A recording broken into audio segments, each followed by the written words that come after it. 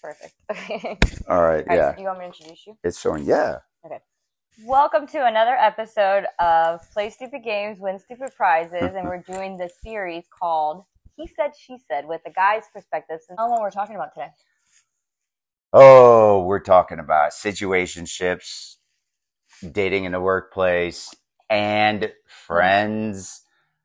Mutual friends. Yeah, exes, mutual friends. So when you date someone and then you guys break up and now you have a bunch of mutual friends, like what do you do? Yeah. Where do you want to start? It's a nightmare. Hold on. I'm going to start with the proper way to make a mimosa because yours, and this is Sunday Fun Day, even though it's late as It's Monday. Yo. It is Monday. It's Labor Day. It's Labor Day Fun Day. Happy Labor Day. Yours has way too much orange juice. Well, because I told you it was really strong and I was getting tipsy before we there. All right. Wait, what is that, vodka or champagne? A mix. I'm about to say, you put both, didn't you? Yes, I did. Cheers, bitch. Cheers. All right. I just do this. All right, so. It's actually not too bad. Ew. It's flat, too. Well, you know, it's probably wise. Okay, anyways. Have you dated somebody that you had to still see because you guys are all friends with each other? Yeah. I see a lot of my exes out and about. And I'm sure you can handle it, but can they? It depends. It depends, honestly. There are the ones that have a fit and you don't interact with, and those who have become kosher with me and the same, right? But I think that it gets a little bit more complicated though when they leave you or you leave them and they go to your friend. Yeah, I think guys deal with that more, honestly. Hold on, pause.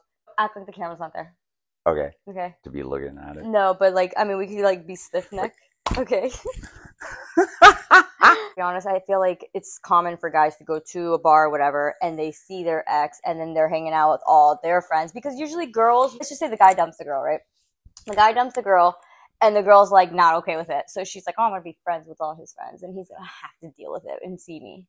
That's how some revengeful girls think, but not all. So guys deal with that more. Guys are more out of sight, out of mind.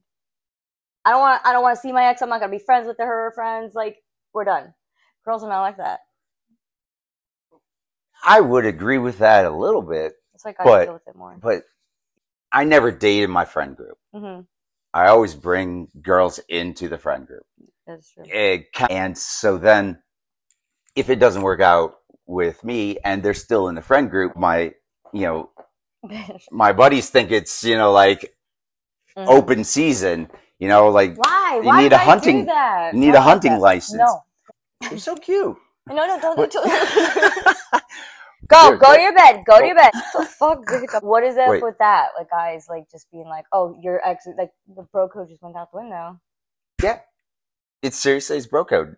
You'd think that someone wouldn't go after your ex. You don't very specifically say, hey, don't fuck my ex. Okay. But I don't think you have to. Well, you shouldn't have to. Right. I got to give props out to one of my buddies that I won't mention, but if he ever sees this or hears it, he'll know. I was interested in a girl a little while back, and when it all played out and didn't work out with us, he literally sent me a text and asked, hey, would you mind if I go after her? I respect that. Right? And I was like, no, because she didn't respect what I had going on in my life at the time. Right. And so then I was like, okay, well, you can't do that and this, and I can't do those. Right. It's been a roller coaster ride of, No, I feel you. For him, the fact that he asked, whatever, and he respected your feelings is what it was. But that's true friend. No, I believe it. Yeah, it's a real person. It's like a real authentic person. Did you ever have drama from any of those girls that you brought in, and then when you guys break up? Like, because no offense, but your last girlfriend, I never saw her after you guys broke up again. She like stopped going out. Yeah, that's because of the way that the breakup happened. Oh, okay. See, I don't know all that. We'll talk. That's for another episode. Yeah, very embarrassing, I think, and shameful. Yeah, I don't know. So you just haven't had too much of a drama. That probably would have been the most dramatic one, obviously. Yeah, I mean, we're kosher now. Hold on, they were in the friend group, right? And then everyone kind of found out what happened, and it was like, bye, Felicia. Not only that, but like, let's put something on her. Tell them the story about when she walked in the room. Oh, wait a minute. Okay, all right. Remember that. People over at my house, and Tim has one of those houses that's like, it's perfect. The meme you sent me not so long ago. It's legit like the party house. Like my girlfriend, she's on a pool table with a stash, and it's her birthday, and there's just a bunch of dollars around her, and she's like, yeah. And that's giving her the birthday bitch fucking treatment. Yeah. And there's a chair on the pool table, so it's like, oh, what are we doing? Striptease? What was she doing, by the way? Because I wasn't. Oh no, she was sitting there, and all the other her girlfriends that went out that night were sitting there, or dancing around on the pool table and throwing the money with her. Oh, she was sitting on the and table. stuff. Okay. Yeah. So Tim's house is crazy with parties. Used to be. You're doing so much better. Yeah. I love it. No, for real, you are. I'm proud of you. But you fell asleep. Or you told me you were tired. Well, I was at the bars, and I was like, Tim, I'm going to go home. I'm about to come our Uber because I was going through a DUI situation at that time. Right. Remember, and I lived in Orange Park. And you're like, no, we're having people at my house. Just come over, and then you can Uber home. And I'm like, okay, it will be cheaper at 3 in the morning, 4 in the morning, not 2. So I go with my friends because I was with Brittany. And we go over there, and about an hour later, the Uber's not fucking getting cheaper, and I'm getting tired. And then you're like, oh, I have a fucking ass bedroom. Yeah. I'll lock you in there. I'm the only one with the key. Yeah. Go ahead. Right? So I take you in there, and we go in there, and then you get under the covers and are getting snuggly, and we're talking. But I'm thigh-high boots and a jacket. It's winter. I remember it was cold as shit. Yeah. And then we both fell asleep. And, No, I fell asleep because Tim can talk just as much as I can. Clearly, we're here on the podcast. Right? Okay. And I was like listening, when you're like, you're about to pass out and someone's talking. Yeah, that was it. So I pass out. He passes out behind me. Wait, no. Back it up. Uh-oh. You locked me in, and then someone broke in. And I shooed them out. And then that's when you locked in, you were talking to me, and then we fell asleep. So he locks me into the guest bedroom, and I am the only one with the key. But you can take a credit card and who would do that at a house party? At do that. House? Somebody did that. Get someone who has an addiction. Yes, a sucking addiction. Well, you don't know. We're not that part of it yet. That's who broke in. But was it? Yes. No. That's when I texted you. I said somebody just broke into the room. You said I was locked in. You're like, I'm on my way. Oh God. Yeah. Well, hold on, because I thought that we both fell asleep there. We both fell asleep there. We weren't there yet. Hold on. Okay. Bitch. Okay. All right. Let's recap the fucking memory. Yeah. You came in because they broke in, and I texted you, and you're like, guys, go to the bathroom. Why'd you come in here? Right.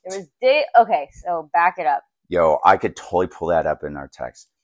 Yes, I'm gonna take this section off because that was just me reminding you of the fucking memory. I mean, cool. I'm gonna take a nap at 6 in the morning, 7 in the morning. I'll go home. Somebody. Jimmy's opened the door, right? In the room that I'm in. I didn't know this, clearly. Like you're under the covers, and girl. A guy and a girl come in there, and she proceeds to, fellatio, slob the knob, yeah. And I'm surprised. And they had no idea you were there because they were down on the end of the bed and you were curled up at the top. And I was like all in black tie, high boots, black jacket. And you texted me that was going on, and I came over there and was like, so I wake on the up. door. And I'm like, what the fuck? And she's like, oh my God. Because she didn't know there was a human being next to her. And I'm like, dude, like, the door was locked. Go fucking suck dick in the bathroom. Or the laundry room. Or the right. garage. So I text Tim. I'm like, Tim, old girl was sucking, you know, come get her. And he comes in. He's like, who? You're like, who fucking opened my door? This is why it was locked. Anyways, you kicked him out. He locks the door. Yeah. And he's talking. And we're talking and we fall asleep. And then my girl at the time.